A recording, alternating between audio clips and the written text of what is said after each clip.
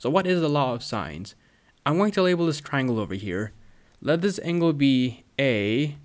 I'll let this one be B. I'll let this angle be C. And then now I'm going to label the sides. So opposite of angle A, I'm going to label this side little a. Opposite of angle B, I'm going to call this side little b. I'm going to call this side opposite of angle C little c. So what's the law of sines say about all these sides and angles?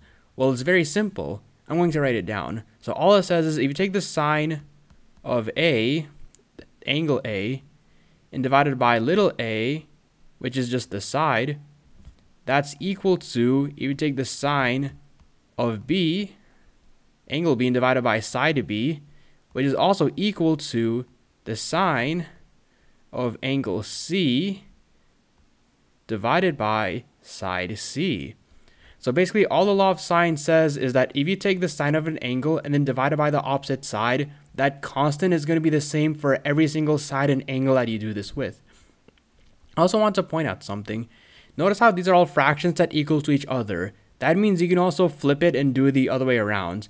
So what I mean by this is you could also write this as A divided by sine A is equal to side B divided by the sine of angle B, which is also equal to C divided by the sine of angle C. So you can use either one of these when you're doing the law of sines. Either one is okay.